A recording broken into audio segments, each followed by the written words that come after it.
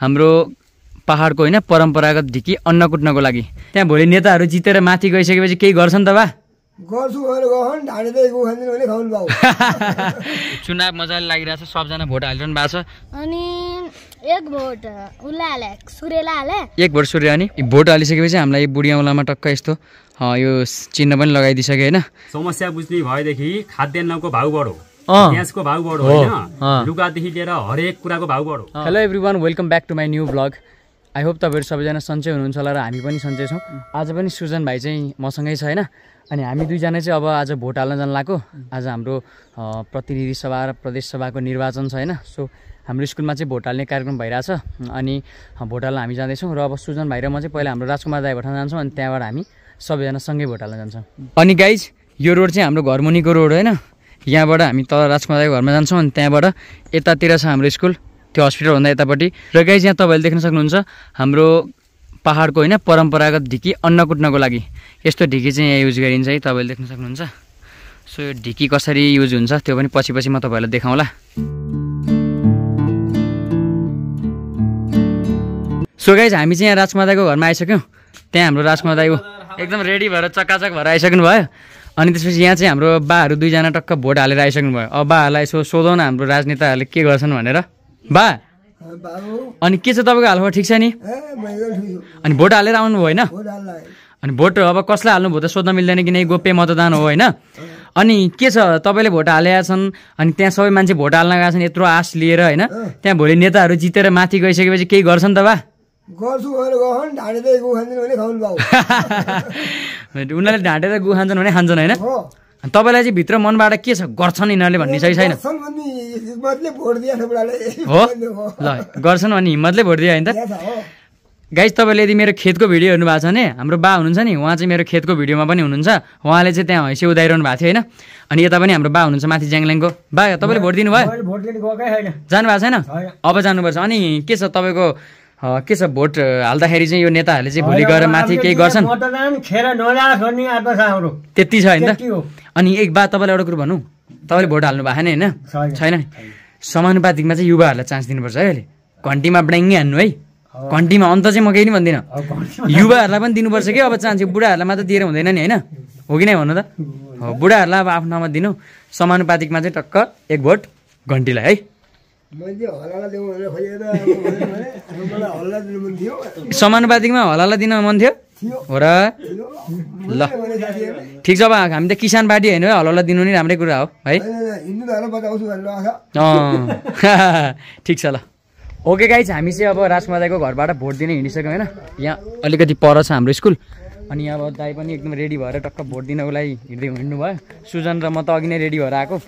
अब भोट दिने चाहिँ जाउँ होइन। अब यो नेताहरूले केही गरे पनि नगरे पनि आफ्नो मतको सदुपयोग चाहिँ गरौँ, बस त्यति नै हो कुरा अहिलेको लागि।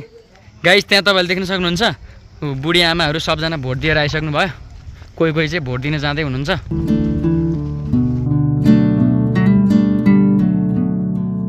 त्यहाँनिर हाम्रो स्कुल चाहिँ तपाईँले देख्न सक्नुहुन्छ र त्यहाँ चाहिँ एकदमै धेरै भिड छ होइन।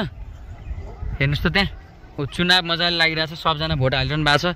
तल रोडमा पनि यो मान्छेहरू टन्नै हुनुहुन्छ। सो अब हामी त्यहाँ जाँदैछौँ अनि टक्क भोट हाल्छौँ हामी पनि। ओके यहाँ हाम्रो रोचक भाइ आयो। ओहो रोचक के छ? ठिक छ ल यता हेर।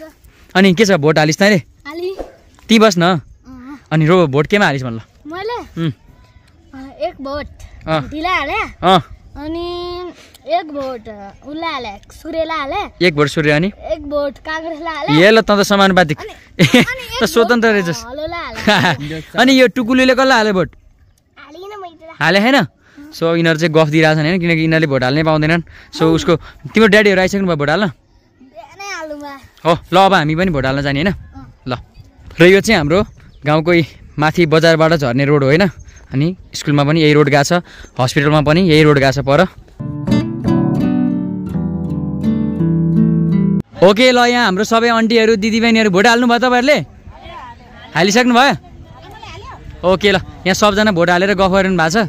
अनि यतातिर यहाँ तपाईँहरूले देख्न सक्नुहुन्छ है, यहाँ तल भोट हालिसकेर यहाँ गफ गरेर बसिरहनु भएको छ सबजना। त्यसै गरी यहाँतिर पुरै भिड छ होइन, यहाँ भोट हाल्ने मान्छेहरूको भिड छ। यहाँ एन्टी लाइट परेर त्यति क्लियर चाहिँ आएको छैन होला, यति धेरै भिड छ नि यहाँ स्कुलको गेटमा। गाइस यहाँ चाहिँ यस्तो धेरै लामो लाइन छ होइन, धेरै मान्छेहरू छन्। यतातिर पनि भोट हाल्नको लागि सबै मान्छेहरू आइरहेछन्। अब यो गेटबाट हामीले चाहिँ मोबाइलहरू पनि छोडेर जानुपर्ने हुन्छ अनि हामी भोट हालेर आएपछि फेरि हामी यहाँ सुरु गर्छौँ।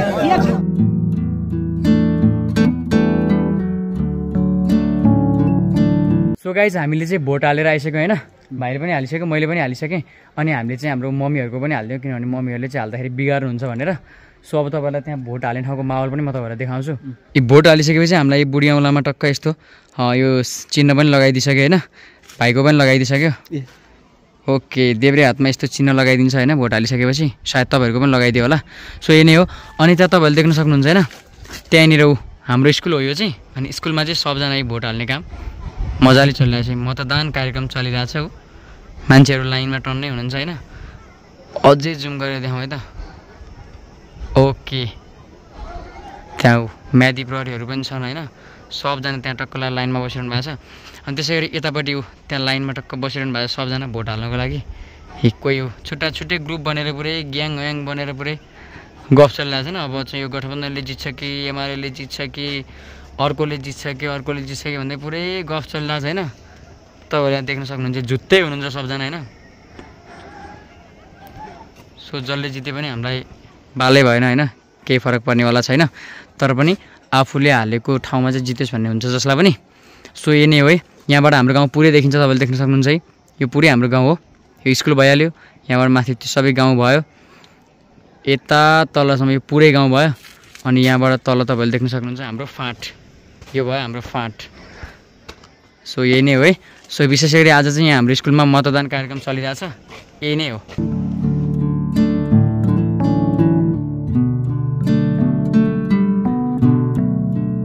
ओके गाइज, हामीले चाहिँ लगभग त्यहाँको चुनाव सबै सकिसक्यो। हामी दिनभरि त्यहीँ बस्यौँ होइन, अनि त्यहाँको माहौल पनि बुझ्यौँ। अनि उरा म चाहिँ फर्किसक्यौँ। अब कसले जित्छ हामीलाई थाहा छैन होइन, जसले जिते पनि जितोस्, हामीलाई केही टेन्सनको कुरै भएन। अब आफूले भोट हालेको ठाउँमा जितोस् भन्ने मात्र हो, तर जसले जिते पनि हुनेवाला चाहिँ यो देशको हालत यही नै हो, हामीलाई थाहा छ यो कुरा होइन। जबसम्म यो परिस्थिति भइरहन्छ तबसम्म। सो अब हामी आइसक्यौँ। अब चाहिँ यहाँ यसो हाम्रो अङ्कल आन्टीहरूले कसलाई भोट हाल्नु यसो बुझाउनु होइन, यसो छड्के हानेर। हाम्रो यहाँ एकजना अङ्कल आइसक्नु भयो। अङ्कल ल भन, तपाईँको के छ अब भोट कसलाई हाल्नुभयो त? म सोध्दिनँ किनकि गोप्य मतदान हो के छ। अनि भोट हालेर मान्छेले के गर्छन्, भोलि जितेर के गर्छन् जस्तो लाग्छ? अब हामीलाई चाहिँ के छ भनेदेखि अब यो विगतका वर्षहरूमा भन्दा अहिले चाहिँ दिएको जनताले चाहिँ नि चुनेर पठाएको प्रतिनिधि विजय भइसकेपछि जनतालाई चाहिँ नि यो पक्ष ऊ पक्ष यो दल त्यो दल नभनिकन समग्र राष्ट्रलाई हित हुने हिसाबको विकास गरून् भन्ने चाहिँ मेरो पनि अन्तिम लक्ष्य छ। र यसकै जित्ने विजय भएर जाने नेताहरूलाई शुभकामना पनि छ र पराजय भोग्नेहरूलाई पनि सहकार्य गरेर चाहिँ यो देशको लागि देश विकासको लागि अघि बढ्नु भन्ने मेरो अवधारणा छ। यही भन्न चाहन्छु। अब धेरै कुरा म ओके। सो गाइस, तपाईँले थाहा पाइसक्नु भयो कि होइन, अङ्कलले चाहिँ एकदम मजाले नेताले भन्दा बढी भाषण दिनुभयो होइन। सो अङ्कलले भनेको कुरा लागु भयो भने एकदमै राम्रो हुन्छ। तर अब साइलो अङ्कललाई पनि यसो केही प्रश्नहरू सोधौँ, के छ उहाँले के विचार गर्नुभएको छ? अङ्कल भोट दिएर आयो होइन, अनि के छ विचार तपाईँको? भोट दिए अब जनप्रतिनिधिहरूले चाहिँ भोलि माथि गएर के गर्छन् जस्तो लाग्छ लाग्दैन तपाईँलाई? कतिको विश्वास छ? विश्वास त अलिअलि बोकेरै भोट दिए हो होइन। अब विश्वास गर्ने नगर्ने भन्ने कुरो अब पहिला जितेर आउँ, अलिअलि त भकै पनि छ होइन। अब पनि योभन्दा अगाडि पनि भकै पनि छ। अब यही भगैलाई चाहिँ कन्टिन्यू गइरहोस् भन्ने चाहना हो। अर्कोचोटि पनि फेरि आउनुपर्छ जनताको सामु होइन। जनता सामुलाई चाहिँ अलिकति केही विकास देखायो भने पछि पनि फेरि जनताले गर्ने एउटा विश्वास चाहिँ नहटोस् होइन। त्यही नै हो नि त, किन भन्न चाहन्छु, त्यति चाहने हो। यति हो। ओके ल, अङ्कलले पनि दिइसक्नु भयो आफ्नै भ्यू होइन। अनि हाम्रो अब केटाहरूको पनि भ्यू बुझौँ। अनि तिमीहरू चाहिँ कहाँ आज दिउँछ भन्छ ल? यो तिनजना चाहिँ हामीलाई नभनिकन पिकनिक गएको रहेछन् यिनीहरू होइन। अनि के छ ईशान, तेरो के छ, तेरो विचार के छ यता? के खाइस् तैँले पिकनिकमा भन्?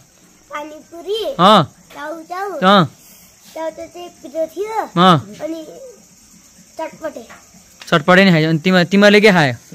ए साँच्ची एउटै पिकनिकमा उसले जे खायो यिनीहरूले त्यही खायो नि हुन्छ। अनि हाम्रो बसन्त भाइ चाहिँ बसिरहेको त्यही भएर हो ल, ठिक छ। अनि तिमीहरूले त भोट दिन पाएन होइन, तर भोट दिन पाएको भए के थियो तिमीहरूको धारणा? अब आगामी दिनमा जुन 5 वर्षपछि भोट दिन्छौ होइन, तिमीहरूको चाहिँ कस्तो खालको जनप्रतिनिधिले चाहिँ जित्दै हुन्थ्यो जस्तो लाग्छ? कस्तो खालको कसले? स्वतन्त्र। ओके गाइज, स्वतन्त्र है। अब अहिलेको हरेक बच्चाहरू स्वतन्त्र भनिरहेको छ होइन। अनि हाम्रो सबिनाले भोट हालेर आइन्, के छ के छ स्थिति? अब जित्ने हार्ने स्थिति के छ? मैले भोट हालेर चाहिँ जित्छ होला स्वतन्त्र अनि तिमीहरू अनि पिकनिक खान जाने अनि हामीलाई बाल छैन हामीलाई मतलब छैन है के चटपटे बनाउने भाँडो हो कि हो यो होइन सबै बाटा बना 2 प्याकेटको हामीलाई चाहिँ यसमा नलगिकन यिनीहरूले एक्लै गएर पिकनिक खाएर आयो तिमीहरूले होइन ठिक छ अब हामी पनि अर्कोचोटि हाम्रो पनि पर्सि जाने प्रोग्राम भयो भने यिनीहरूलाई पर्सि हामी जाने तिमीहरू आउट हो हामी पर्सि गयो भने आधी बोतल अमिलो पानी कस्तो हौसिया त फाइनल्ली गाइज हामी चाहिँ अब हाम्रो अर्को एकजना कमेडी अङ्कलको घरमा आइपुगिसक्यौँ अब कमेडी अङ्कललाई पनि सोधौँ न उहाँको विचार के छ यो निर्वाचन सम्बन्धी होइन यो भोट सोट सम्बन्धी सो अङ्कल हजुर भोट हालेर आउनुभयो होइन आइयो भोट हालिसकेपछि अब तपाईँलाई चाहिँ के छ अब भोट हालेर भोलि नेताहरू जितेर माथि गइसकेपछि के गर्छन् जस्तो लाग्छ तपाईँलाई भन्नु त ल नम्बर 1 यिनीहरूले जित्यो भने जुन पार्टी जित्यो भने यिनीहरूको आफ्नै भोडी भन्ने काम हो पहिले होइन त हो एकदम सही दोस्रो नम्बर के भन्दाखेरि जनताको समस्या बुझ्दैनन् समस्या बुझ्ने भएदेखि खाद्यान्नको भाउ बढो ग्यासको भाउ बढो होइन लुगादेखि लिएर हरेक कुराको भाउ बढो उता मल किसान नपाएर कति अलपत्र हुन्छ त्यति हुँदा नि उनीहरू मल आइदिँदैन बजारमा भनेपछि किसानहरूलाई कति अप्ठ्यारो परेर अल्लाह त्यही किसानको लागि भोट चुनावको दिन चाहिँ हात जोड्दै आउने ती नेताहरू भन्छ अनि मल के अरे मल खाँचो भएको अवस्थामा चाहिँ जनताको छ त किन नेताहरू चुपचाप होइन एकदम ठिक हो के अरे उहाँ देशमा यत्रो बलात्कारको हिंसाहरू हत्याहरू भइरहेको छ खोइ त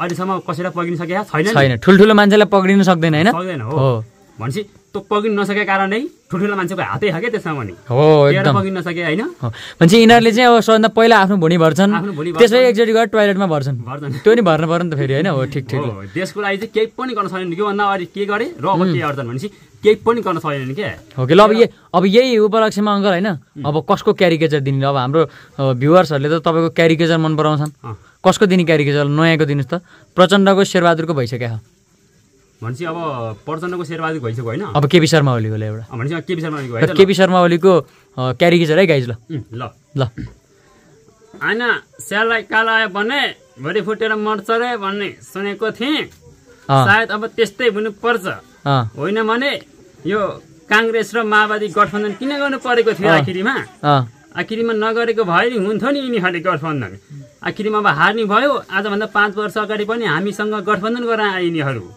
यिनीहरूले के नै लसापाटो लाउन सकेर अब पनि फेरि गठबन्धन गरे लाठा आएर जित्छन् अनि फेरि पार्टी फुटो भनौ सगठन भनौ विघटन भनौ यिनीहरू सब हावा हो यो भनेको कागलाई बेल पाको हर्षन बिस्मा जस्तो बनाएका छन् जनतालाई अब आफू त उखाने बुढो हो पहिल्यैबार उखान टोका हान्दै आएको मलाई उखाने झारपाते भनेर हेला गर्छन् तर यसपालिको मत चाहिँ अब धेरै खसेको छ भन्ने मलाई लागेको छ यसपालिको सरकार भनेको ओरी सरकारको हो भन्ने भनाइ मेरो ठम्मै छ ओके गाइज हाम्रो कमेडी अङ्कलको अब तपाईँहरूले क्यारिकेचर पनि सुनिसक्नु भयो होइन सो उहाँको विचार पनि सुनिसक्नु भयो उहाँले भन्नुभएको कुरा चाहिँ तर एकदमै सही हो मलाई चाहिँ एकदम ठिक लाग्यो